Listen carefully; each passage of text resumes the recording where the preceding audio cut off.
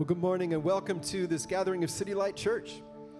You know, Easter Sunday was 2 weeks ago, but listen to what Bible scholar Tony Merida says about every Sunday when Christians gather. He writes, "Every Sunday, in a sense, is Easter Sunday for Christians.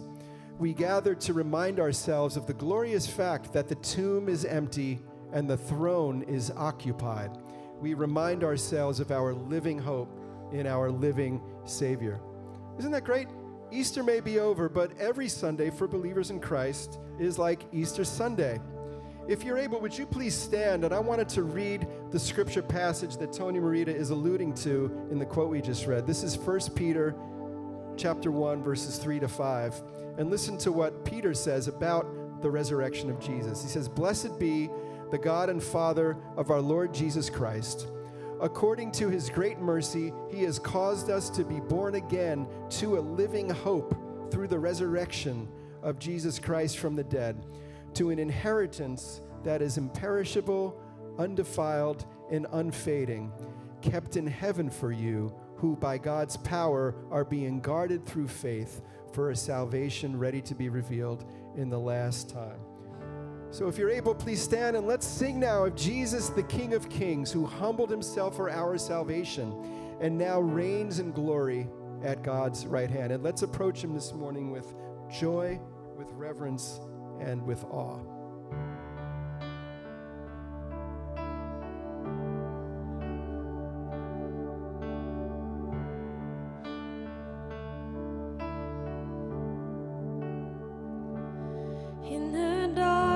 We were waiting without hope, without light, till from heaven you came running. There was mercy in your eyes to fulfill the law and prophets. To a virgin came the word, from a throne of endless glory to a cradle in the dirt.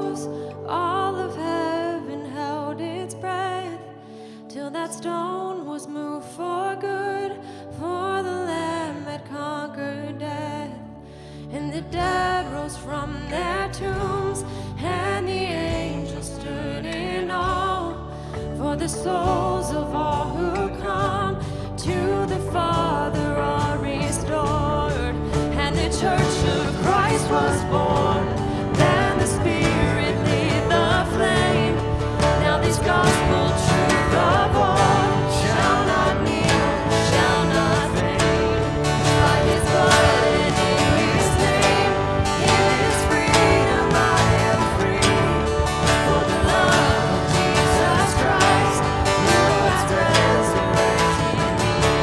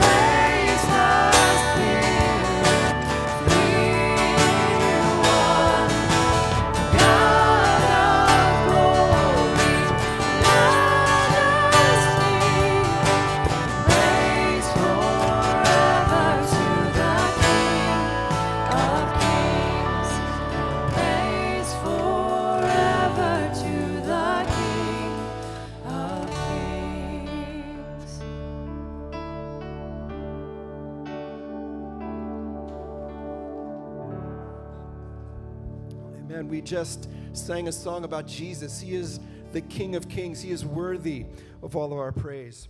But as believers in Christ, we want to be people who come and honestly acknowledge the times and the places where we fall short of the glory of God. Confession of sin is just being honest with God about our sin so that we can freely receive anew the cleansing power of Christ's blood by grace and grace alone. So let's confess our sins together now using the words on the screen. Let's pray. Oh God, you are a holy God. You are utterly pure and separated from sin. There is no one like you.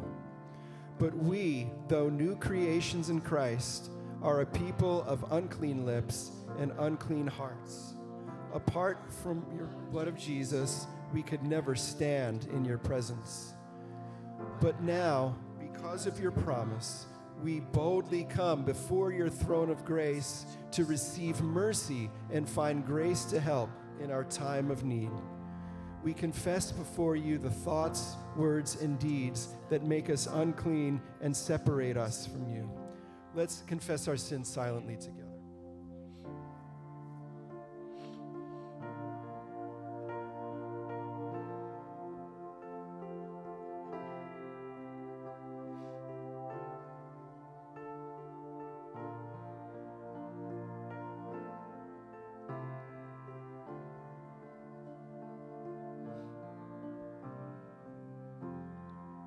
Let's continue. Oh God, thank you for the gift of your Son who has made us clean by his blood.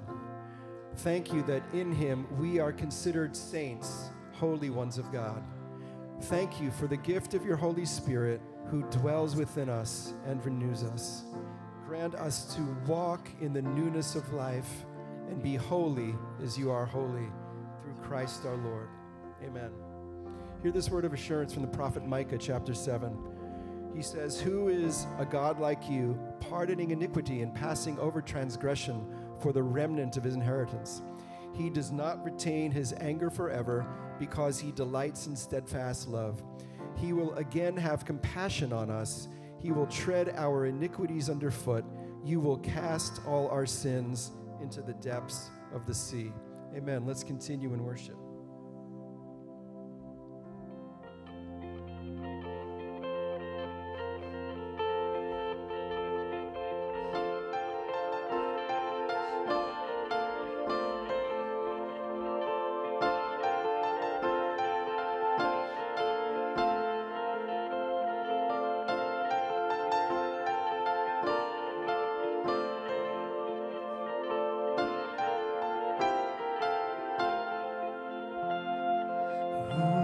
Commands all the hosts of heaven.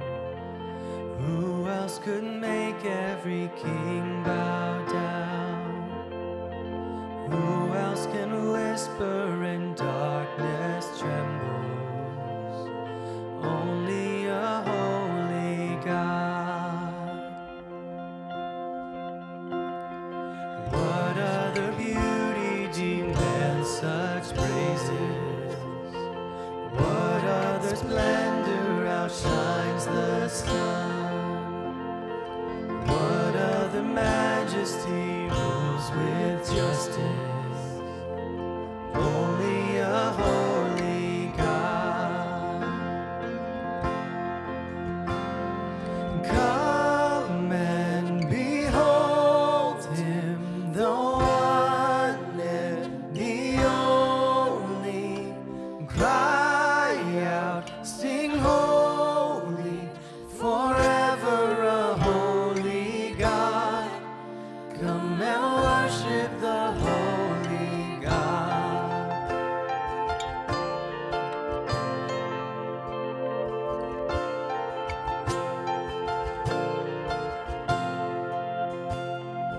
What other glory consumes like fire? What other power can raise the dead?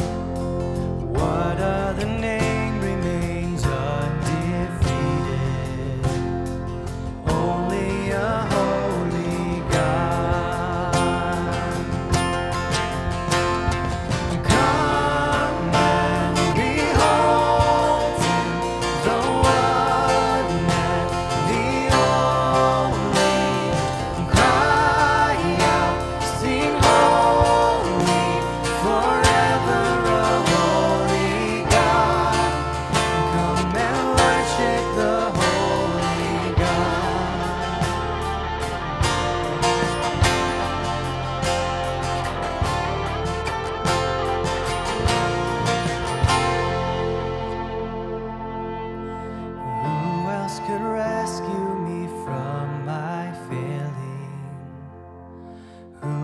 else would offer his only Son? Who else invites me to call him Father? Only a holy God. Only a holy God. Come and behold him, the one and the only. Cry out, sing holy, forever a holy God. Come and worship the holy God. Come and behold him, the one and the only. Cry out, sing holy, forever a holy God. Come and worship the holy God. Forever a holy God. Come and worship the holy God.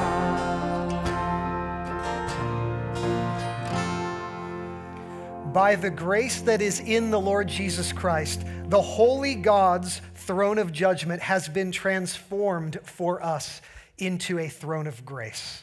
Praise be to God. You may be seated.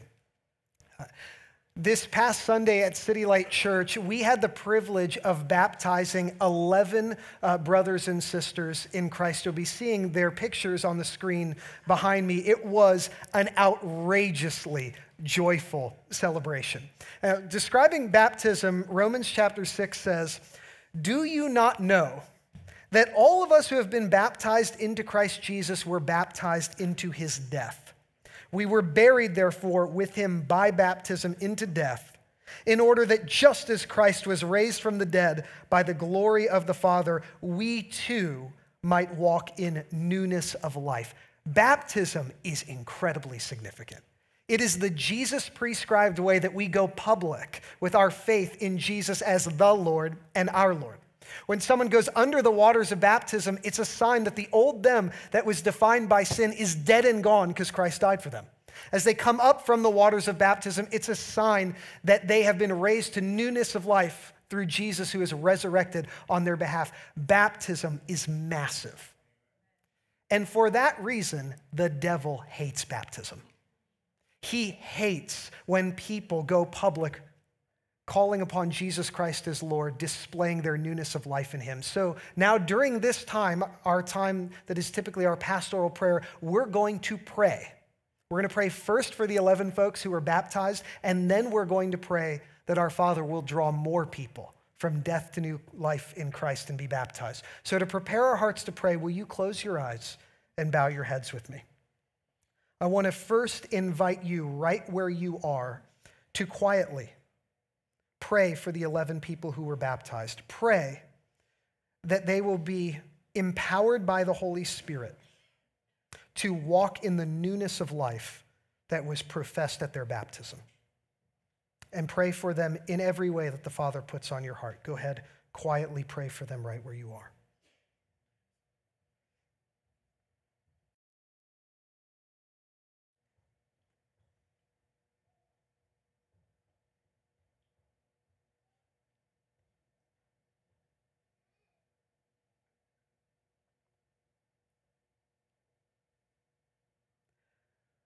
Father, we pray for our 11 brothers and sisters in Christ that were baptized last Sunday. Please fill them with your Holy Spirit so that they walk near to you and far from sin.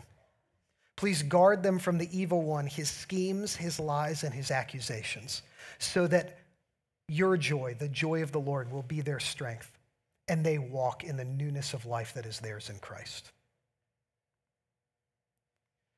Friends, let's take a moment now, right where you are, to pray that our Father will draw more and more people from death to new life in Christ and that they'll be baptized. Pray for that to happen here across our city, through every gospel preaching church, and in New York City where Citylight is planting our next church. Go ahead and pray right where you are.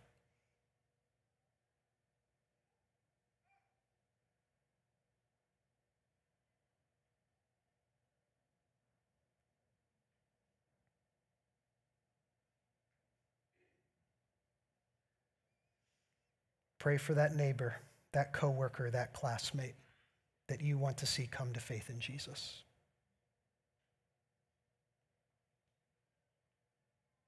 If you're not yet a follower of Christ, what do you risk? Pray for yourself.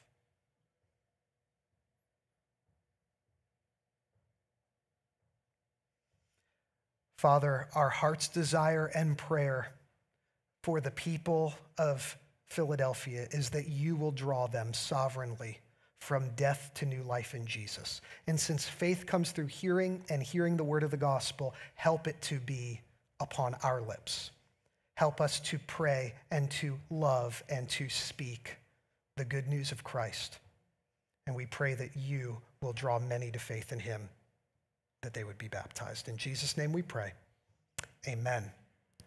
Near the end of Paul's letter to the Romans, he actually commands Christians to welcome one another as Christ has welcomed us for the glory of God. And so I want to invite you to stand and to greet one another with the warmth of Christ this morning.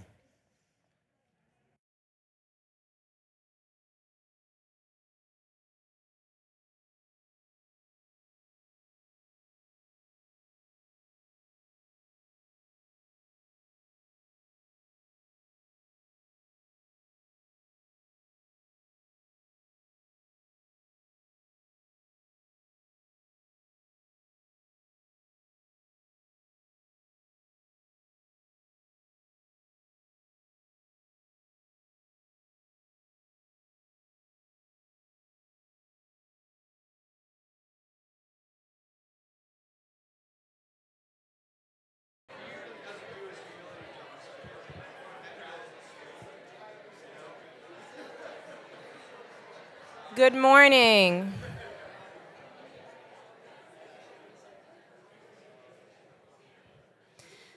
Good morning. We're so glad that you joined us this morning for worship. My name is Allie, and I'm a covenant member here at Citylight. And what a beautiful day the Lord has made for us to be together as a body, worshiping him. If you are new to Citylight, we exist to make disciples of Jesus to the glory of God. And we do that through worship, which is love for God, community, which is love for each other, and mission, which is love for our neighbor, as we just prayed. And so if you are new here or you want to learn how to make Citylight your church home, the best and easiest way for you to do that is to just fill out this connect card you might have sat on, put your name and your email on it, and drop it in the matching colored orange box in the back there as you leave. And someone will be in touch with you in the next day or so to get you some more info and help you to consider making Citylight your church home. And if you do call Citylight your church home, we invite you to give joyfully, regularly, and sacrificially as an act of worship. We give generously because of the generosity that God has first shown us through the gospel of Jesus Christ. And so every gift that you give to Citylight goes towards that ministry of making disciples of Jesus to the glory of God. You can give by dropping your physical gift stuff in the orange box there, or by giving using one of the options on the screen behind me. And now is the time in our service when we turn our attention to God's word. Today, we will be in Hebrews chapter 12, verses 18 through 29. This is on page 949 in that black Bible under your seat or near you. If you don't own a Bible, please take this as our gift to you. Again, we're in Hebrews 12, verses 18 through 29. If you are able, will you please stand to honor the reading of God's word?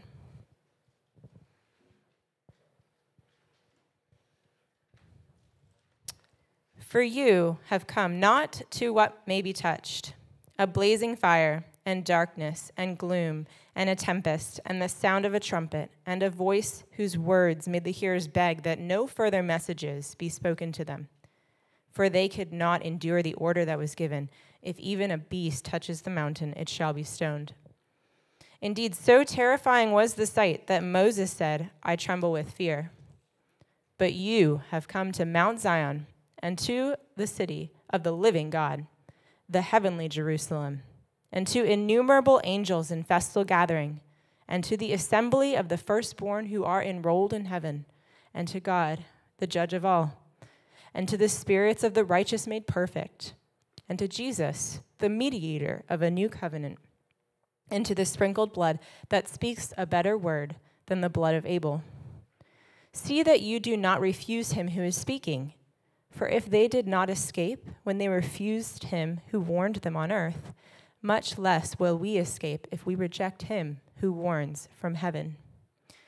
At that time his voice shook the earth, but now he has promised, yet once more, I will shake not only the earth but also the heavens.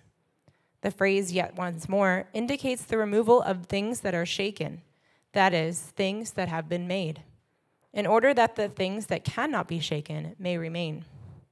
Therefore, let us be grateful for receiving a kingdom that cannot be shaken, and thus let us offer to God acceptable worship with reverence and awe, for our God is a consuming fire. This is God's word. You may be seated.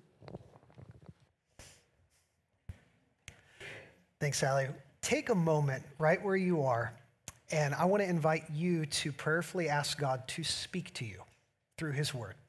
Whether you arrived this morning believing that the Bible is God's word or just checking this whole Christianity thing out, would you take a moment and ask God to speak to you?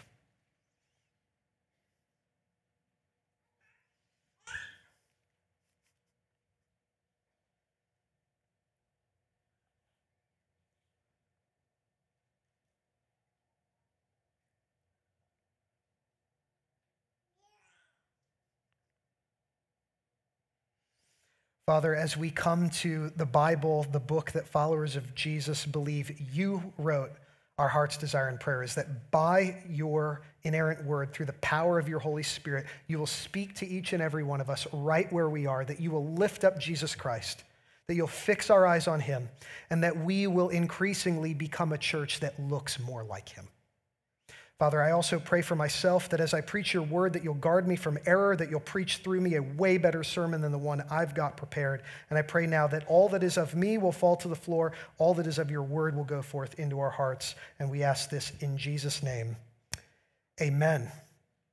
Last week, I shared with you about the exactly one marathon that I've run in my life. And I shared with you that it was a trail marathon that I was woefully underprepared for. And I also shared with you about the aid station at mile 20. The aid station at mile 20 that the race organizers foolishly placed right next to the parking lot where we left our cars, increasing the temptation to drop out and not run the race to the finish. But what I didn't tell you about last week was perhaps the primary factor that kept me running past mile 20 all the way to the finish, and that factor is my wife, Andrea. Andrea was at the mile 20 aid station when I arrived. And when I got to mile 20, I was in a dark place. My legs were not prepared for the thousands of feet of elevation change, so I'm sitting there in a lawn chair, sipping some Gatorade, trying to ignore my car, just kind of compose myself to run the race to the finish. And Andrea was able to interpret the situation with a whole lot more wisdom than I could. She could tell that the lawn chair that I felt was so comfortable was actually a trap, and that if I stayed in it, it would devastate my desire to run the race to the finish. So you know what my dear wife did? She warned me. She warned me. She warned me, I know that you're in pain, get up. She warned me, I know that that chair feels comfortable. If you stay too long, I don't think you're ever going to finish this race. She warned me, get up, get going, keep running. She warned me. And the Christian life is a lot like an endurance race. It's an endurance race on the narrow path of faith in Jesus. And while the entire race of the Christian life can be joyful and exhilarating, the true joy is finishing and being welcomed into the eternal joy of our Master, our Lord, our Savior, Jesus Christ. The problem is the race of faith is full of mile 20-like moments. The race of faith is full of dark moments, trying moments, tempting moments, and they all conspire together to get us to slow down first, to coast on the race of faith, then to begin sitting it out, which eventually leads us to drop out of the race of faith altogether, proving that we were never really runners in the first place. I wonder what's distracting and tempting you to slow down in the race of faith. Well, like my experience with Andrea, God's warning makes all the difference. Because God's warnings are effective. God warns his people because he loves his people. And his warnings are the means by which he keeps us running. God warns us because he loves us. And we've received a lot of warnings throughout Hebrews. Hebrews is a one long sermon with a whole lot of warnings. And God's warnings are his loving means that keep us running. And this morning we come to the final warning of the letter to the Hebrews, and we find it in verse 25. It's the heart of our passage. It says, "See to it that you do not refuse him who is speaking. For if they did not escape when they refused him who warned them on earth, much less will we escape if we reject him who warns us from heaven." And that brings us to the big idea of our passage this morning. The final warning in Hebrews: do not refuse him who is speaking. Do not refuse him who is speaking. See to it. Now, this warning is just like the warnings we've received all throughout Hebrews. To put it positively, the warning is keep running the race of faith with endurance to the end.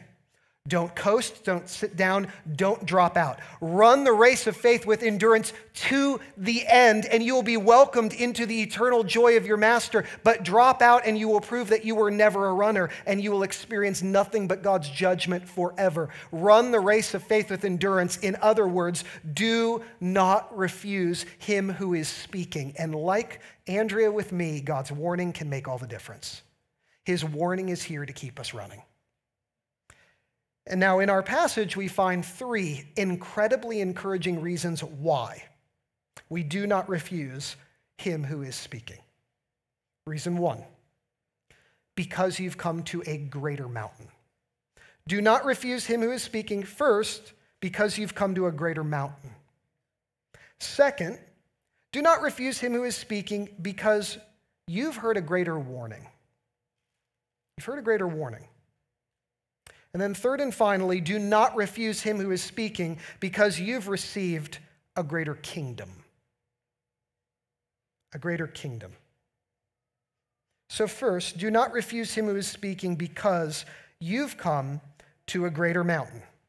So our passage begins with this interesting contrast between two mountains, Mount Sinai and Mount Zion. And the point is, do not refuse him who is speaking. Don't coast. Continue to run the race of faith in Jesus with endurance to the end because you've already come not to Sinai, but to Zion. You've come to a greater mountain. Now, you ever come into the middle of a movie and wonder, what's happening in the story? What's the point of this scene? We can have this experience a lot with the Bible, can't we? The Bible is one unified story from Genesis to Revelation, but if you pop in the middle, sometimes you're wondering, Sinai? Zion? Never even heard of these mountains. Where do these situate into the story? And what exactly is the point? Well, let's get the backstory. In the Old Testament, when God, the one true God, the Lord, brought his people out of slavery in Egypt, when he brought Israel, the Abrahamic descendants, out of slavery in Egypt, through the Red Sea on dry ground, before he made a covenant with them, we'll get to that in a moment, he brought them to a special place. He brought them to Mount Sinai. And at Mount Sinai, he entered into a covenant with Israel. We know it as the Old Covenant. Now, a covenant is a chosen relationship in which two parties make binding promises to one another. And there are usually blessings associated with keeping your side of the covenant and curses associated with breaking it. The closest example we have to this is a marriage. And when the Lord established his covenant relationship with his Old Testament people, Israel, he brought them to a special place, sort of a special location for their marriage ceremony. He brought them to Mount Sinai. And boy, did that location match the covenant, because it was scary. It was terrifying. And access to God's presence was denied at Sinai. The location matched the covenant. We read about it beginning in verse 18. Let's look again. Notice what it says. For you have not come to what may be touched. So Mount Sinai is a literal mountain in the Middle East. You can touch it. I rode up it one time on a camel. For you have not come to what may be touched, a blazing fire and darkness and gloom and a tempest. So he's now describing what the mountain was like when Israel approached it, when God brought them there to make his covenant with them. For you have not come to what may be touched, a blazing fire and darkness and gloom and a tempest and the sound of a trumpet and a voice whose words made the hearers beg that no further messages be spoken to them, for they could not endure the order that was given. Here's the order that was given. If even a beast touches the mountain, it shall be stoned. Indeed, so terrifying was the sight that Moses said, I tremble with fear. So Mount Sinai was an earthly mountain and it could be touched. And when God's people approached Mount Sinai, it was covered with a storm and gloom, which represented God's might and his power there at the mountain. And smoke was rising up, from the mountain, and it was shaking with a mighty earthquake. And the earthquake and the fire and the darkness and the gloom and the tempest, it all communicated that God's terrible, manifest, glorious presence had descended on the mountain. And the people, let alone the animals, if they even approached it to touch it, would be stoned and killed, because God is holy and they are not. And even Moses trembled with fear. Now, why is the author of Hebrews bringing all this up? Because the location, Mount Sinai, matched the Old Covenant. The location matched the covenant. You see, Old Testament believers could not draw near to God through the Old Covenant that was established at Mount Sinai. No, they looked ahead to a new covenant. The Old Covenant and Mount Sinai were terrifying and access was denied. But the Old Covenant was never meant to be permanent. It was always preparatory. It was preparatory for a new mountain that would be a new covenant with a new people. And you've come to a greater mountain. You've come not to Mount Sinai. You've come to a greater mountain. You've come to Mount Zion. And as one New Testament scholar says, the difference between Sinai and Zion is the difference between paralyzing fear and extraordinary joy. It's the difference between distance and nearness. In the Bible, Zion is closely associated with the heavenly Jerusalem, the New Jerusalem. So you remember I said that the Bible is one long story from Genesis to Revelation? Well, at the end in Revelation, Thomas, I'm talking here, my man. It's cool. He's like my best bud. Don't you dare take him out. All right. When you get to the end of the Bible, what you see as our blessed hope is a new mountain, a new creation, new heavens, new earth, and the capital of it is New Jerusalem. Every follower of Jesus will be there, and God himself will be with them as our God, and he will wipe away our every tear. All the sighing, all the sadness, all the sin, all the dark moments will be gone forever. And we will be welcomed to a new mountain, to Mount Zion. But the author of Hebrews says, you know what? If you've believed in Jesus, you're already there.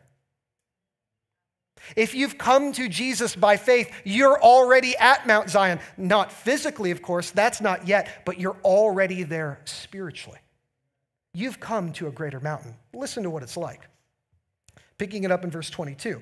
But you have come to Mount Zion and to the city of the living God, the heavenly Jerusalem, and to innumerable angels in festal gathering. In other words, they're having a fantastic time. Heaven will not be boring, not for a moment. And to the assembly of the firstborn who are enrolled in heaven. That is, the followers of Jesus from years and millennia of old are there. We've already come. And to the assembly of the firstborn who are enrolled in heaven, and to God, the judge of all, and to the spirits of the righteous made perfect, and to Jesus, the mediator of a new covenant, and to the sprinkled blood that speaks a better word than the blood of Abel. Oh my goodness, why would we want to refuse that voice? Why would we ever want to turn back from running the race of faith, listening to the voice of him who speaks from heaven? Why wouldn't we want to run the race of faith with endurance to the very end? We've already come to Mount Zion. As Ephesians says, we're already seated with Christ in the heavenly places if we believe in him. If you've believed in Jesus Christ, then you've already come to Zion. You're already seated in heaven. And every time we gather for worship down here, we're participating in the festal gathering of the saints that's going on in heaven all of the time. We're already there, and we've already come to God. Through the one mediator, Jesus Christ, whose blood was spilled on the cross to forgive our sins and to bring us to God, God, who was once our judge, is now our Father. We've already come to him. His throne of judgment has been made into a throne of grace, and we are already welcomed there. The blood of Abel in the Old Testament, it was an example of faith. The blood of Jesus Christ is what secures our faith, so that we are now brought to Zion, brought to God. Why would we ever turn back? Do not refuse him who is speaking, because you've already come to a greater mountain. I said, why would we ever turn back? I'll tell you why we'd turn back. Because you notice Mount Sinai can be touched. The reason why we're tempted to slow down, to coast, to turn back, is because we're tempted to build our lives around things that we can touch. I wonder what things that you can touch are you tempted right now to build your entire life around? That kind of relationship to something, building your entire life around it, there are many ways you can describe it, but one of them is worship. That good thing has become a God thing. It's become a bad thing. It's an idol. But we can touch it. But don't turn back for that. Don't turn back for that which can be touched. Instead, run the race of faith with endurance. Do not refuse him who is speaking first, because you've already come to Zion. You've already come to a greater mountain. Now, second, do not refuse him who is speaking second, because you've heard a greater warning. You've come to a greater mountain, but secondly, you've heard a greater warning. Verse 25. See to it, this is our big idea again, that you do not refuse him who is speaking.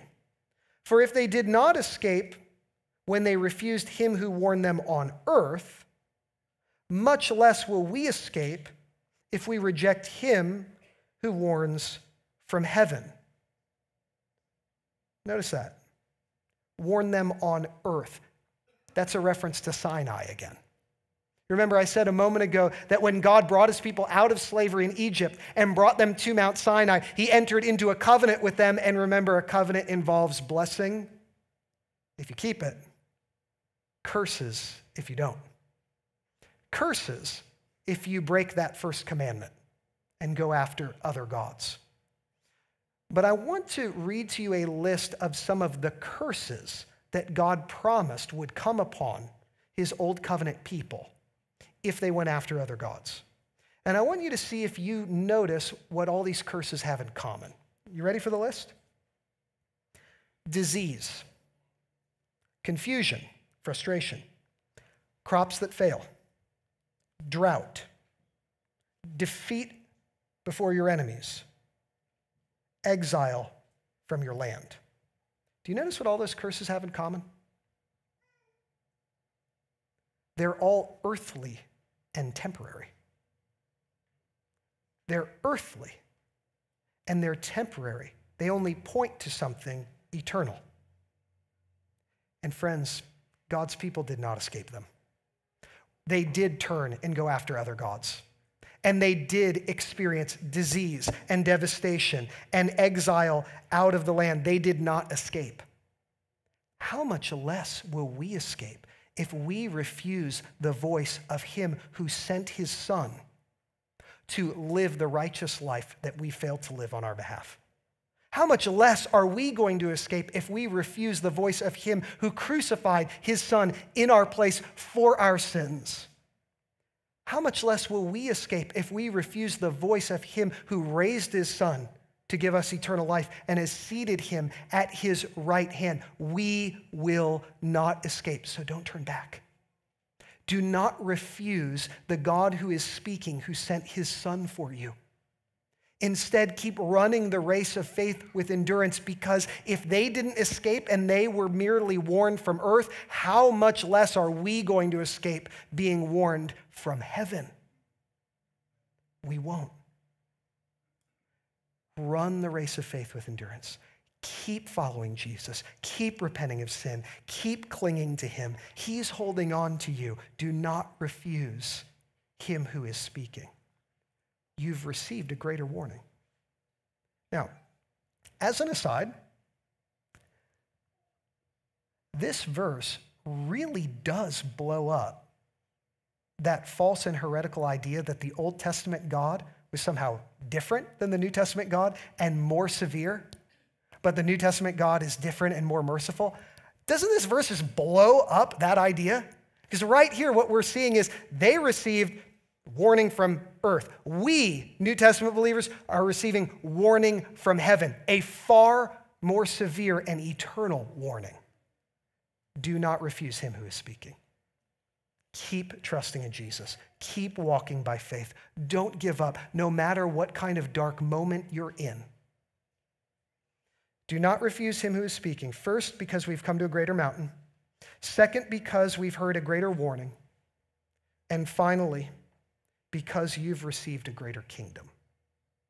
Do not refuse him who is speaking, because you've received a greater kingdom.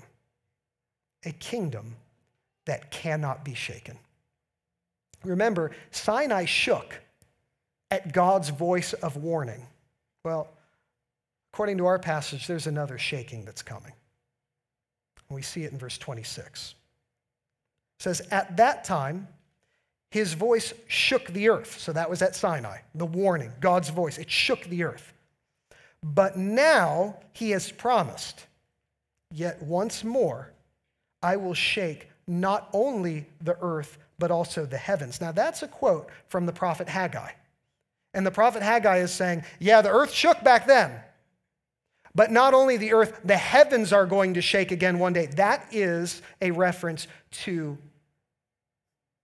the final judgment that will come before God's people, believers in Jesus, are welcomed to Mount Sinai. Verse 27 clarifies the point. This phrase, yet once more, indicates the removal of things that are shaken. Well, what things are going to be shaken? What things are going to be removed? That is, things that have been made. Friends, everything that is part of just this present creation, everything that is imperfect and temporary, everything that is fallen is going to be shaken, and it will be gone. And as this verse says, in order that the things that cannot be shaken may remain. All that is part of this present creation, everything that is imperfect and fallen is going to be shaken and fall away, so that that which is eternal, that which cannot be shaken, will remain. I mean, what a relief. What a relief. All the stuff that we spend so much time fretting over. All of the stuff that we spend most of our life obsessing about. Our problems, our health problems, our home problems, our career problems. It's going to be shaken and it'll be gone. That doesn't mean they don't matter. It just means don't be overly consumed by them. Don't let fear about them control you. Don't wrap your life around them like they're everything. It's going to be shaken. So be properly concerned, but not controlled by anxiety. You know, Pastor Mike at Citylight Center City, one of my dear friends, he owns a row home in the city. And I have too. And if you've ever owned one of these 200-year-old row homes in the city of Philadelphia, then you know there's just one problem after another. It's cool, it's worth it, it's great, but they're 200 years old. You're always going to be fixing stuff. And he and his wife have tried to get into this habit, when they have to pay like another $500 to fix another problem, of looking at each other and saying, hey, but let's remember, it's all going to be shaken. Hey, let's remember, this is important, this matters, but let's not be consumed by it. It's all going to be shaken. It's all coming down so that what is eternal may remain. Now, I think this actually raises a really practical question that we all have to consider. What are we going to do with all of our time?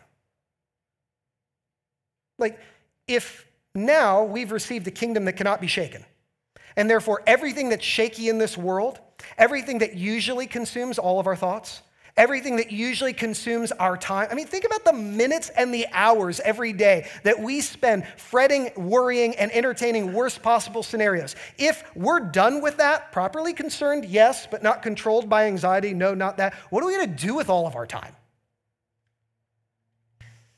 According to our passage, what we're going to do with all of our time is we're going to be grateful. And in our angry, freaked out world, a community of hundreds of people that are grateful for a kingdom that cannot be shaken will make the real Jesus non-ignorable. We're going to be grateful, and then we're going to offer God acceptable worship. Verses 28 and 29. Therefore, let us be grateful for receiving a kingdom that cannot be shaken. Just spend that time being grateful. Okay, we could freak out about this. Let's figure out how we're going to solve it, and then let's just spend all of our time being grateful. I'm grateful too. Yes, grateful. Just grateful. And then we offer God acceptable worship. Therefore, let us be grateful for receiving a kingdom that cannot be shaken, and let us offer to God acceptable worship with reverence and awe, for our God is a consuming fire. Now, you might be thinking, now, what's that little word acceptable doing in there? Can't I worship God in any way I please? Why does it say acceptable worship? I don't know about you. Do you sometimes get the idea that God's just so desperate for our worship that he'll kind of take anything? He's so desperate for our worship, he'll take anything we offer. No problem. Well, friends, God's happy, so he's not desperate. And God is holy, so we don't only worship the right God, we have to worship the right God in the right way. Acceptable worship is that worship which is prescribed in the Bible. So when we get together, we ought to be worshiping in an acceptable way, in that way that the Bible prescribes, singing songs, reading scripture, praying prayers, sermon, the sacraments. And when we meet with God privately throughout the week for worship, we should be worshiping in ways he's prescribed. He's holy. We have to worship the right God in the right way. That's acceptable worship. But you notice in our passage, there's actually something even more specific. Notice what it says in verse 28 near the end. Let us offer to God acceptable worship. Now, what is that? With reverence and awe.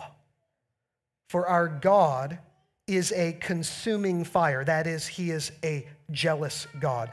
Our God is scary. Anyone who can create everything out of nothing with the word is frightening. I mean, just think about the expanse of space. Space is scary. I mean, you think about it for a few minutes, you'll be terrified. However, an astronaut can enjoy space with reverence and awe rather than terror from the inside of the safety of a spacesuit. In the same way, when we believe into Jesus Christ, we are forever forgiven. His blood covers us. We are safe. And so the God who is a consuming fire, instead of being terrified of him, we can worship him with reverence and awe, because that's what's acceptable to him. If I can make it plain, it's simply not acceptable to God for us to stand up and mouth words we're not even thinking about because we're wondering what's coming next. It's just not acceptable to God that we, look, I like sports as much as the next person. Well, that's an exaggeration, but I like them fine. And when the Eagles are doing well, I scream and yell. It is not acceptable to God that, I know you're like, but I'm an introvert. I've seen you watch Eagles games. Okay, you have exuberance in you. It is not acceptable to God that when we stand to worship he who is a consuming fire, we mouth words we're hardly thinking about and we speak so quietly. He is holy. Just a whisper. Not acceptable. Our God is a consuming fire, and yet we're safe with him because we're covered in the blood of Jesus Christ. Therefore, we offer him acceptable worship, minds consumed with reverence, hearts consumed with awe, words that are loud and reflect that he is a consuming fire. A warning really can make all the difference. A warning can make all the difference. You know, my one marathon was difficult. I was very underprepared for all of the elevation change. And I was in a ton of pain at mile 20, but Andrea was there watching me in the lawn chair, warning me. And the warning made all the difference. Friends, God has warned us. He has warned us. Do not refuse my voice. Keep running the race of faith with endurance to the end. Don't turn to the left or to the right. Do not give up, because through Jesus, you've already come to a greater mountain. And you have already received a greater warning, and you have a kingdom that cannot be shaken. Do not refuse him who is speaking. Would you close your eyes and bow your heads with me? I want to give you, right where you are, 1 minute of personal response time. If you're a follower of Jesus, this just simply may be a time to confess ways that you're coasting and ask God to give you grace to not refuse his voice, but to keep walking by faith, to cling to Christ, because you have received a kingdom that cannot be shaken. If you're not yet a follower of Jesus, you're not trusting in him as your only hope in life and in death, during this minute of quiet response, I want to turn your attention to the Connect card. At the bottom of it is a sample prayer that can help give you language to turn from your sins and to trust in Jesus as your only Savior, becoming his follower for the first time. Friend, I do want to warn you. If you refuse him who warns from heaven, eternal will be the curse. But if you will receive his voice, his good news, that all of your sins can be forgiven by grace alone, through faith alone, in Jesus alone, then you will be safe in Christ. Take a minute right where you are to talk to God, and then we'll stand and worship.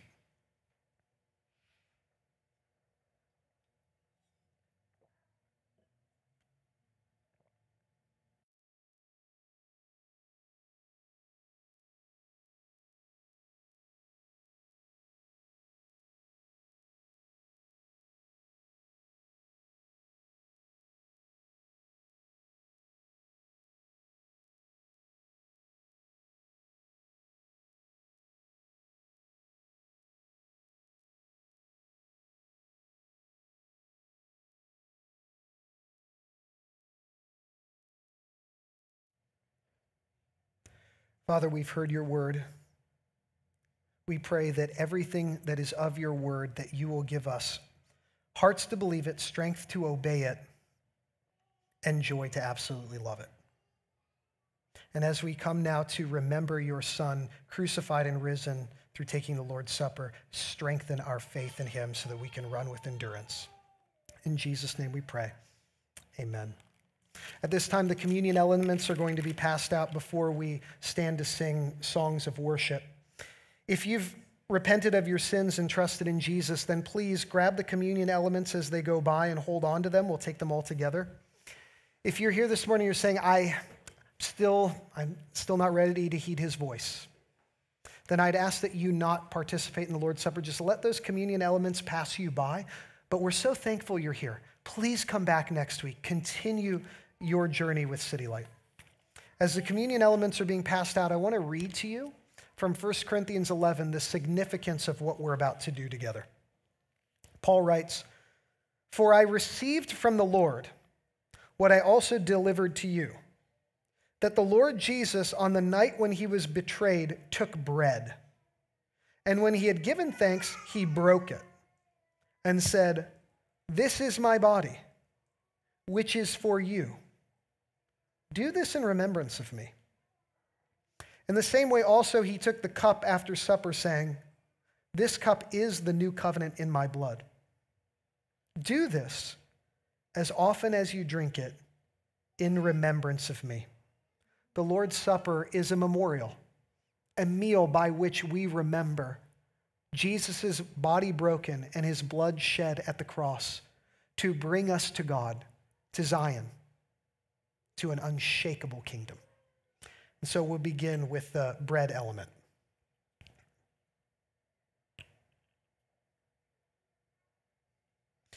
The bread symbolizes Jesus' body, which was broken for us at the cross. He was broken under God's judgment so that we who deserve judgment can be forgiven and free and run the race of faith with endurance to the end. Let's eat in remembrance of him.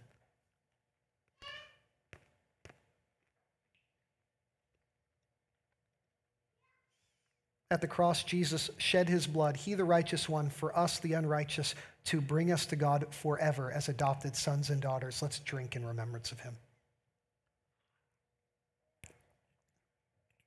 For as often as you eat this bread and drink the cup, you proclaim the Lord's death until he comes.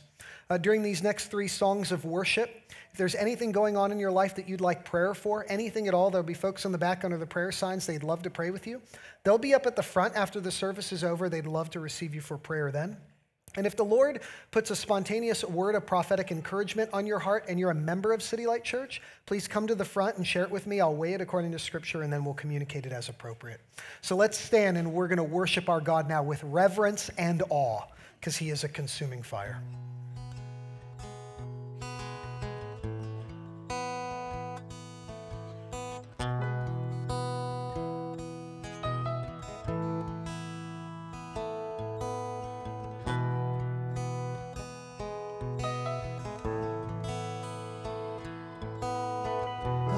An orphan lost at the fall, running away when I heard you call. But Father, you worked your will. I had no righteousness of my own. I had no right to draw near your throne. But Father, you love me still. And in love before you laid the world's foundation, you predestined to adopt me as your own. You have raised me up so high above my station. I'm a child of God by grace and grace alone.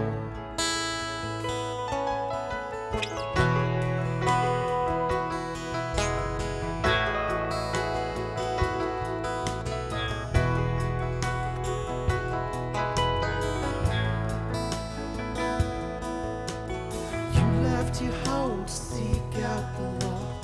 You knew the great and ten rainbow clouds, but Jesus, your face was set.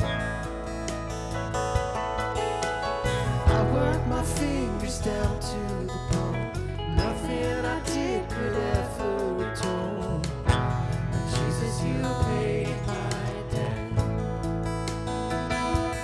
By your blood I have redemption. Lord, you died that I might reap what you have sown,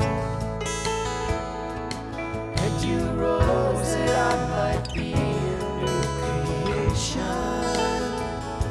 I am born again by grace and grace alone. I was in darkness all of my life. I never knew the day from the night. Spirit, you made me see. I swore I knew the way on my own. A head full of rocks and a heart made of stone. Spirit, you moved in. Your touch, my sleeping spirit was awakened.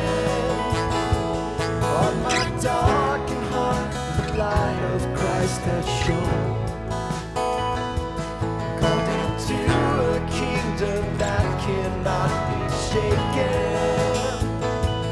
Heaven's citizen by grace and grace alone.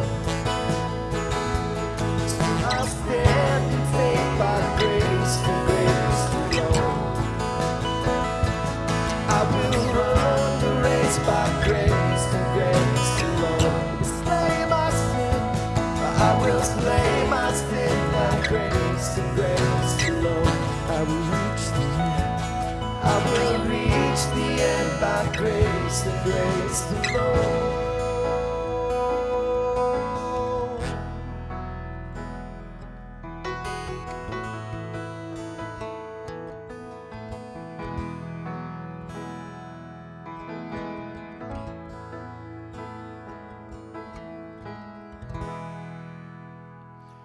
This next song I'm going to do is a new one for us. It's called My King Forever. It's a really simple chorus. I think you guys will pick it up pretty quick. But we're going to begin with the chorus so you can hear it a few times before we sing it through. All praise to the Lord Most High. All praise to the one who saved my life. All praise to Jesus Christ, High King of heaven, my King forever. All praise to the Lord Most High. All praise to the one who saved my life. All praise to Jesus Christ, High King of heaven, my King forever.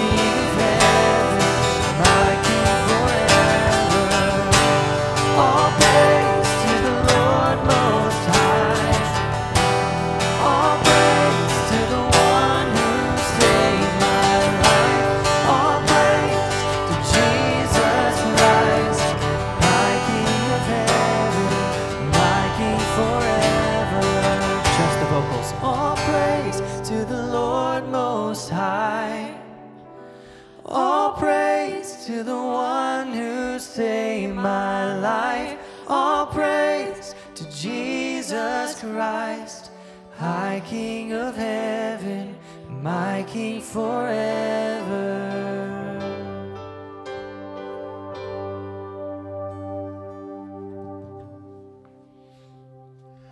As we started worship, Hebrews 4 came to mind. In verses 6 and 7, it says, "Since therefore it remains for some to enter it, and those who formerly received the good news fail to enter because of disobedience. Again, he appoints a certain day, today, saying through David, so long afterward, in the words already quoted, today, if you hear his voice, do not harden your hearts."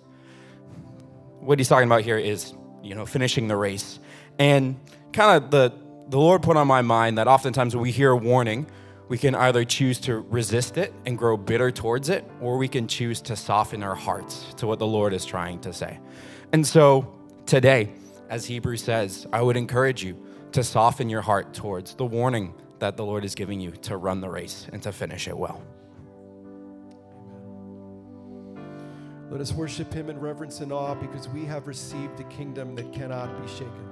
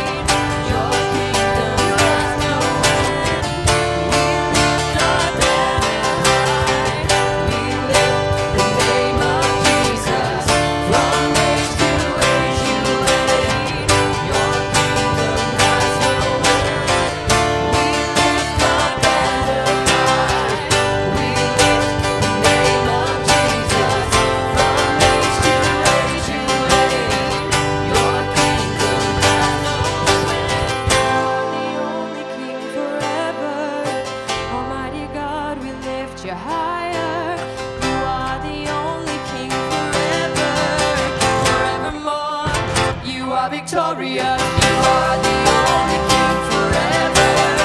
Almighty God, we lift you higher. You are the only King forever, forevermore. You are victorious.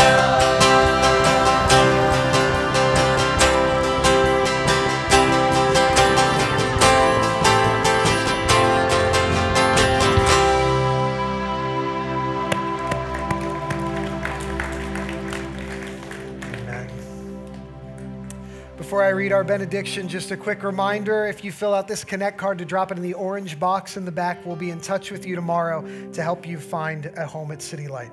Now receive as your benediction these words at the close of Hebrews 13. Now, may the God of peace, who brought you again from the dead, our Lord Jesus, who brought again from the dead our Lord Jesus, the great shepherd of the sheep, by the blood of the eternal covenant, equip you with everything good that you may do his will, working in us that which is pleasing in his sight through Jesus Christ, to whom be glory forever and ever. Amen. Go in peace.